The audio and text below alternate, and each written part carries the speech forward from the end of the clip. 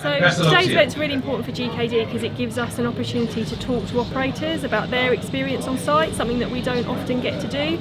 It's also really important, we think, because the operators ultimately make these machines work, and they are ultimately responsible for safety on site, their own safety and other people's safety. So it's fantastic to see everybody working really hard, to see the level of skill involved in being an operator today. And I think from watching the entry videos, actually from seeing all the different safety solutions and technology and innovations that they're already using day to day. So safety control solutions in today's market are just about keeping people safe.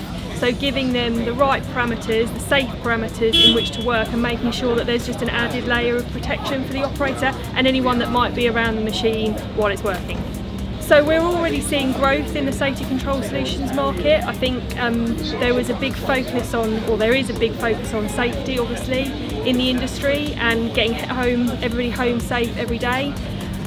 We feel that, you know, with organisations like Highways England mandating height and slew control, or making sure that there's a safe method of work which might involve a product like ours, can only help to steer the rest of the market.